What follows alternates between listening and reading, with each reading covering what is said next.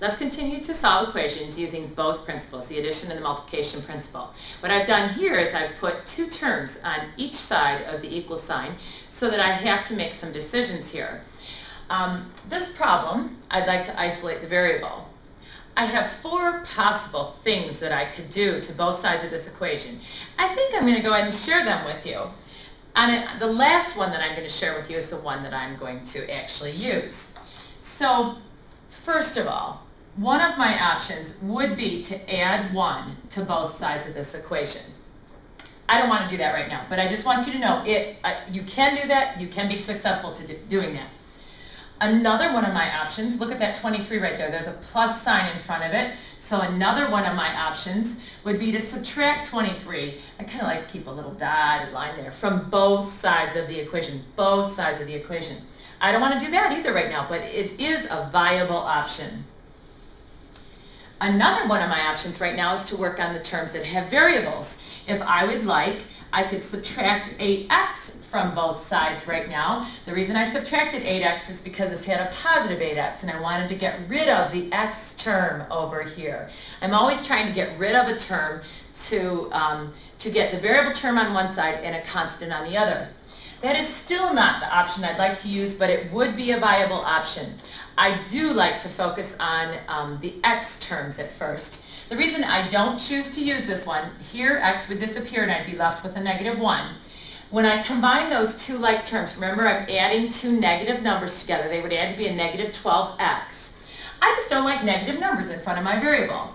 So I work with the variable term that has the smaller coefficient. A -4 is smaller than a +8. And I choose to get rid of that term. And so I add 4x to both sides of this equation. That's the option I'm going to take as my number one choice. That gets rid of the x term over here, and it just leaves the 23 on the right side. I collect those two like terms, 8x and 4x adds to be 12x. And now I'm in a position where I don't have choices. I have to add 1 to both sides. To get the variable term alone, I have to get rid of this. So I add 1 to both sides of the equation. And then finally I use the multiplication principle last. In this case, I'm going to divide both sides by 12 and find out that x is equal to the number 2. In this one, I'm going to go ahead and check it. So my original problem is 8x minus 1 equals 23 minus 4x. So everywhere I see an x, I'm going to put in the value 2. So here 8 times 2 is going to be 16, and then I'll subtract 1 because I'm using order of operations. And then 23 minus 4 times 2, that'll be an 8, 23 minus 8. Again, order of operations says to multiply first. And over here, multiply the 4 times 2. So I have 23 minus 8. 16 minus 1 is 15. And 23 minus 8 is 15. And what I found out is the value of 2 for x works in this equation. The number 15 is meaningless. All that I found out is when I put the value that is the solution to the equation into both sides, that they balanced. It's that balance scale situation again. Let's do another problem.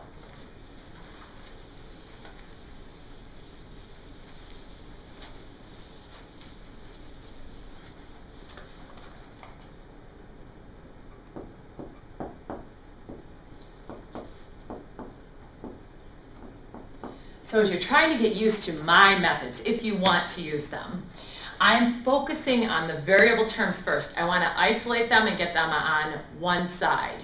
So I'm going to either add 6a to both sides, or I'm going to add 2a to both sides. It doesn't matter, but I prefer to add 6a to both sides because that will cause these right here to add to be a positive 4a. And I love positive numbers. So on the right side, I'll have 4a plus 3 equals the 14. Those are gone. Now I have to isolate the variable term. I have to isolate the 4a. So I'm going to subtract 3 from both sides. And I'll have 4a equals, looks like 11. And then I'll divide both sides by 4. And I'll have a equals 11 fourths. let's go ahead and take the time to check this one too. So the original problem is 14 minus 6 times a equals a negative 2 times a plus 3. So anywhere I see a, I'm going to put in 11/4. So I have 14 minus 6 times 11/4. And here a negative 2 times 11/4 plus 3. And let's multiply these together first, because order of operations says that I should. And when I multiply, I'll go ahead and reduce this first. So I have 33 over 2. So 14 minus 33 over 2. Here I'm going to reduce. 2 goes into here once and into here twice. That is a negative 1 times 11 is a negative 11 halves plus the whole number 3. You know, a couple of options. I think I'm just going to cause the whole numbers to have a common denominator of 2. So in the number 14, which is 14 over 1, I'm going to write it as 28 over 2. So 28 over 2 minus 33 over 2. Right here, the number 3, which has a 1 in the denominator, I'm going to multiply it top and bottom by 2. So I'm going to call it 6 halves, and I'm going to add to it the negative 11 halves. Let's see, 28 minus 33 is a negative 5 over 2. I'm running out of space here. And a negative 11 plus 6 is a negative 5 over 2. And they do indeed check. Let's see, let's try one more real quick. Similar, very similar. So these 3 problems that we've done in this clip are the exact same types. And I wanted you to see that you can get fractions and you can check fractions. It is a challenge. There is no question to work with fractions.